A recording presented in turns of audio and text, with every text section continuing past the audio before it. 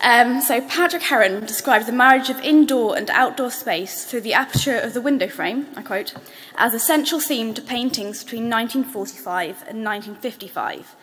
And it's a theme that's captured in Still Life Against the Sea, 1949, in a complex layering of paint. At the time, he was beginning to experiment with paint application and texture in the development of a more personal style. The contrast of very physical elements, such as thick daubs and scored impasto, juxtaposed against dry scumbles and delicate washes, are characteristic of his works from this time.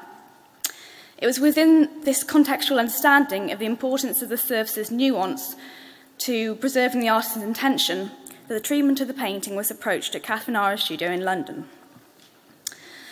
The painting was a belated gift from the artist to the present owner's mother following the occasion of her wedding in 1948, and had hung untouched in its original frame that you see here, and therefore presented what I kind of termed as a virgin surface.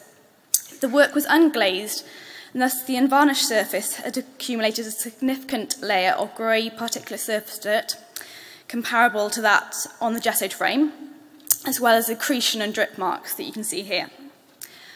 The surface was lean and desaturated, and this is in large part due to the absorbency of the ground layer. So if I compare to a transmitted light, you can see these thinner passages of paint correspond to those that are desaturated, where the ground layer is absorbed to the medium of the paint itself.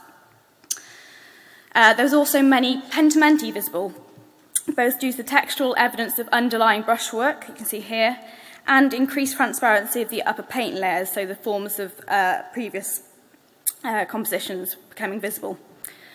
In reflected light, the paint exhibited a hazy, sparkling appearance, and microscopic examination of the surface revealed transparent crystalline shards across the entire surface, partially embedded in the paint film.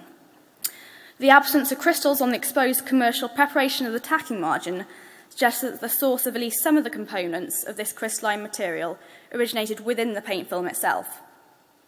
The crystals were readily soluble in water, but unaffected by a range of solvents, and in behaviour and optical appearance, the crystals were akin to magnesium sulfate heptahydrate, also known as epsomite. And these needle-like structures are formed from the conversion of the paint additive magnesium carbonate with environmental sulfur dioxide at elevated relative humidity, and have been previously identified in works using Winsor & Newton paints from this period, which Heron is known to have used. And it's worth noting that increased water sensitivity has been noted in other works by Heron, and Mary Bustin has recorded water sensitivity of paint swatches in the Heron Paint Archive, which consists of paints from a number of manufacturers, primarily Roberson & Co., so it's not just an issue of Winsor & Newton paints. The combination of these factors presented challenges with regard to the removal of dirt from the vulnerable surface. Tests not only found dry cleaning methods to be ineffective, but also quickly ruled out conventional aqueous cleaning systems, as penetration of moisture from aqueous solutions to the ground layers caused eruptions to occur over the peaks of the canvas weave. Furthermore, the action of swab rolling itself caused abrasion to the surface of the work, and under the microscope you can see here the texture of the paint surface, and the divots that were left where the crystals were previously embedded appeared worn and softened by the mechanical abrasion of the swab, which burnished the surface, as was evidenced with an increased gloss in reflected light. It was clear that an aqueous system must be modified to restrict moisture penetration and mechanical action as far as possible. And while gelling agents, which are often employed to decrease diffusion, were largely dismissed on account of the mechanical action necessitated during clearance, a solution was potentially offered by agar gel, which, as everyone's mentioned here, can be applied as a sol, but which forms a rigid gel and thus can be peeled off the surface, which was a system that I'd come across through Anna Greet-Volk's research, which was done at the RCE, the Cultural Heritage Agency of the Netherlands, in which the material had performed well for its potential for the use of cleaning of water-sensitive paint. In practice, agar gel cleaning also presented complications. When brushed on warm prior to gelation, removal of the gel caused microscopic flaking of the upper paint layers in areas of desaturation, and it appeared that shrinkage of the gel upon cooling caused a stronger bond between the gel and the paint layer itself than between the paint layers, with the lean nature of the paint causing poor inter-paint layer adhesion. So to counteract this issue, a method of precasting the gel was devised, which we initially thought we're giving ourselves a pat on the back, thought that was really novel, but obviously lots of people are doing it in lots of different disciplines, so it just shows how useful these kind of conferences are for widening and broadening our knowledge. 3% weight volume warm agar gel was brushed out onto silicone release paper in a thin, even layer around 2 millimetres thick in order that a swab stick could be inserted for removal and left to cool. The cold agar gel was then applied to the surface of the painting, gently pressed into contact with the impasted surface, left for a short duration and removed. So you can see this, the previous cleaning line.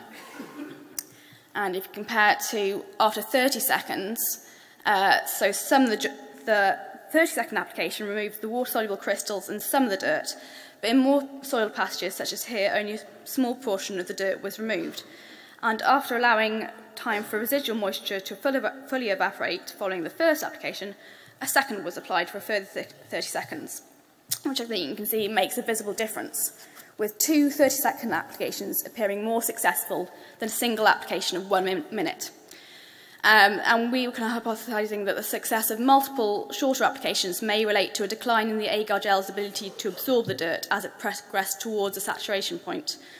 The 3% concentration we used here produced a gel with the ability to conform to the surface texture, unlike higher concentrations, but had a better water retention than, say, a 2%, which released water too readily.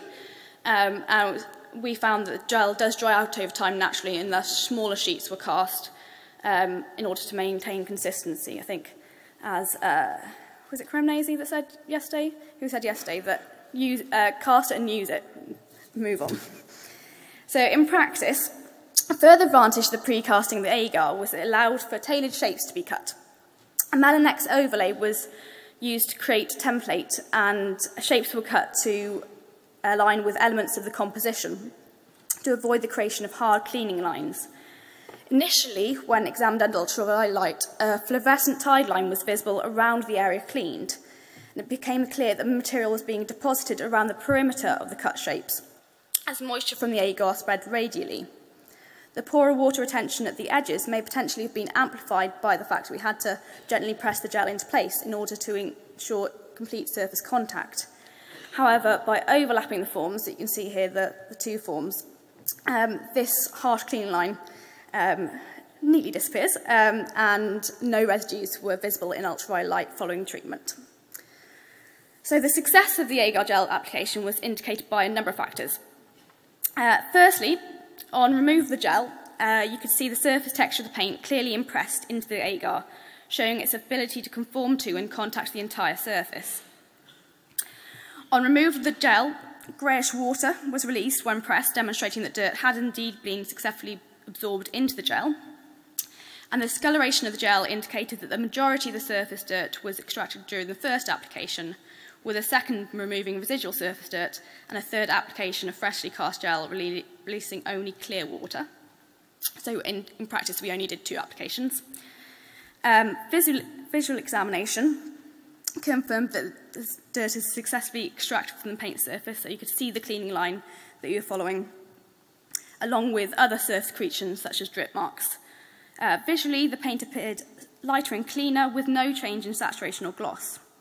No microflaking was caused with the application of the gel at room temperature, and no delamination of the paint or ground layers occurred, indicating that moisture penetration was sufficiently minimised.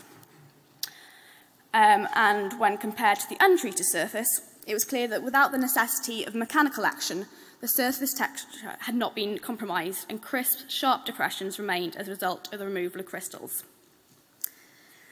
So in this painting, where the central theme of Heron's aperture of the window frame functions as a passageway from interior to exterior space, the unvarnished nuanced surface is the metaphorical aperture from the viewer to Heron's artistic vision.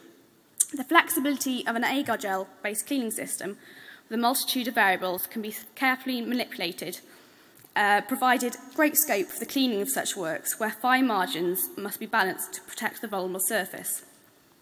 In Still Life Against the Sea, 1949, the use of 3% cast agar gel cut into tailored shapes provided precise controls over these factors of moisture penetration and mechanical action, enabled an even surface clean without risk to the fragile paint.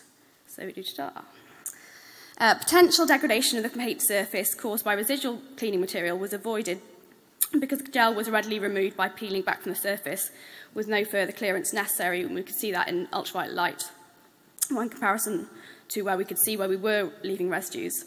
Beyond this, the case study, the potential of agar gel is broadened by possibilities of physical modification, such as grating or through addition to the cast gel in order to modify the agar's pH, conductivity and ability to chelate ions. It thus offers the conservator a malleable tool with which to approach challenging surfaces. And, as always, it wasn't just me, lots of people to thank, but these are just a few. Thank you.